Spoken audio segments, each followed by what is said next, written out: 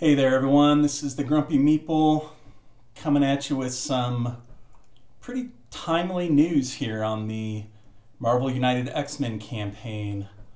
Shit's getting real. So they just announced, and this is a big surprise to me at least, I really did not see this coming. They just announced a Fantastic Four expansion. So if we scroll down a bit here, you can see, there you go. You got Doom, you got the Thing, you got Sue, Reed, and Johnny, and the Silver Surfer is actually in here too. Although is he on the box? I don't see him on the box, which is odd, but okay. So $35, Fantastic Four expansion. Get all these really pretty awesome looking sculpts. I don't know how I feel about this. I love the Fantastic Four, but, you know, this is an X-Men themed set, and the Fantastic Four really have very little to do with the X-Men. I mean, they intersect with them, you know, just like any other team does.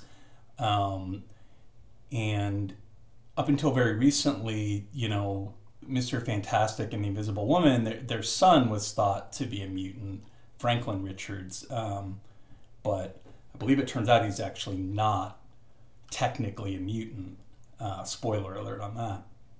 So I kind of don't know what this has to do with this campaign. Kind of comes out of left field. I was expecting a Dark Phoenix expansion. I can't believe they're not doing a Dark Phoenix expansion. It makes me wonder if there's some kind of potential licensing issue with that, because it's, you know, the most iconic X-Men story ever told, basically, and to completely ignore it just seems bizarre. But, you know, this expansion does look super cool. I mean, it looks like there's a new mechanic here related to teamwork for the Fantastic Four, which I think is great because, you know, they are kind of a family, so they work together very closely. And these sculpts are just like, look at that. That is so cool. What's he standing on there? I can't even quite tell what he's standing on, but you've got Sue doing something. I don't really know what that's supposed to be. She's being partially invisible or coming out of invisibility or something. Oh, I see her leg is clear. Oh, that is really incredibly cool. So if you can see here, part of the sculpt is actually clear. So it's like she's mid kind of disappearance. You've got Johnny Storm all fired up. He's got a nice, looks like he's got a nice sculpted 4 right on his chest there for you to paint up. And then you've got Ben Grimm, the Thing. Who doesn't love the Thing? This miniature looks awesome. Really craggy. Looks like it would be really easy to paint. And he's just got that look on his face, a classic kind of. He's such a he's a grump. He and I should team up because we're both kind of. He's kind of grumpy. I love it. And then you've got the Silver Surfer looking incredible. Holy mother of. Yeah, that's a really cool miniature too. You don't even need to paint that. I don't even think I would paint that. Because that is amazing. And then not only do you get Doom, but you get anti-hero Doom, which the more anti-heroes they throw into this game, the better. It's just giving you more and more options for gameplay, and it looks like they're involving the Doom bots, and that's going to be part of his gameplay mechanic. And then you've got the sculpt here just looking awesome, very regal and imposing, just like Doom would always want to be. You're getting a couple of locations. You're getting Yancey Street, the Baxter Building, Laturvia, Mount Wondagore. Looks like they're doing some interesting stuff. You must take 1 damage for each what is that, civilian or Doombot in this location. So some cool new mechanics with the locations. That's basically always a good thing. And you get the takeover challenge too, which you can use against any villain, it says. And this has something to do with the overflow mechanic in the game.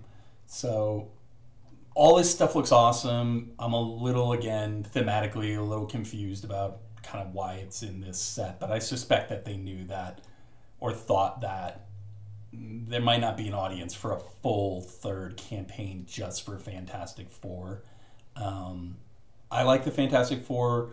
Traditionally, they haven't been as popular, just like in pop culture. If you look at, like the movies and television and whatnot, there's not a whole lot going on with the Fantastic Four. So maybe they thought they didn't have they couldn't come up with 100 stretch goals for the Fantastic Four. I don't know. That's not a judgment on the Fantastic Four, but I can't think of any other than people bleeding for it in the comments, which there was a lot of people asking for this expansion. Other than that, I can't think of why they would shoehorn this in and not include Dark Phoenix, other than, like I said, some kind of potential licensing issue, or I guess there could be another expansion coming, but that seems very unlikely because they also announced the Uncanny Pledge. So here we've got basically their gameplay all in. $295 total. The value totals over $330 because it includes all of these expansions basically. So you're getting the core box, first class, the Horsemen, gold and blue teams. You're getting the Phoenix 5, Deadpool, X-Force, Days of Future Past, and the Fantastic Four. You're getting all the kind of exclusive add-ons that come with those sets. So Blob, that's in a different expansion.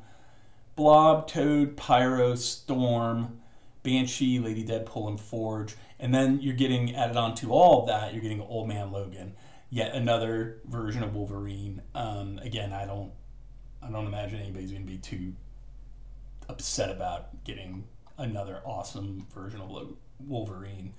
And he comes with a different gameplay mechanic too. Here you can see there's his kind of character art, and they talk about how he starts with a retired card in his hand that changes the way he acts. It says his deck actually doesn't have any attacks in it. He just starts with that retired card and 3 attack tokens. So that's interesting. Yeah, so in the sculpt, there you go, looks awesome. Really no complaints there.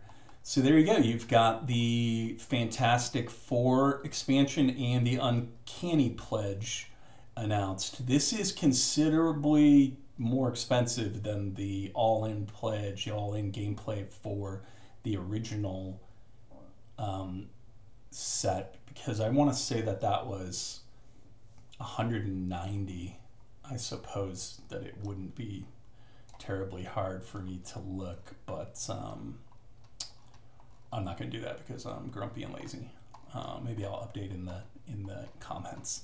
But again, kind of weird that the Fantastic Four are here, but cool. I don't mind it. I'll take it, But where is that Phoenix expansion? That's what I want to know.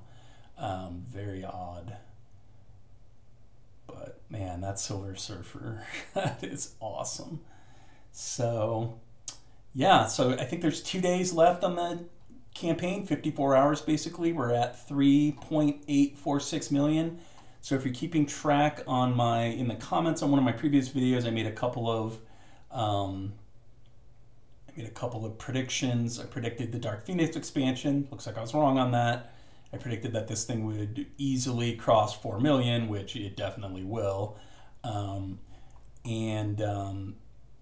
I predicted that I don't remember. I think I predicted that there'd be an all-in. Somebody asked if there was going to be an all-in pledge, and they always do an all-in pledge. So, and it's a pretty good deal. It looks like you're basically getting like your Days of Future Past expansion for for free with the Uncanny pledge. So nothing wrong with that. It's a big buy-in for a very casual game, but this is some serious fan service. And like I said, I would almost view this more as a collectible and as an investment. I don't know if you've been watching eBay in relation to Marvel United, the original, but some pretty wacky prices flying around out there for the exclusives from the original game, especially the kind of non-gameplay add-ons like the cardboard locations and the playmat.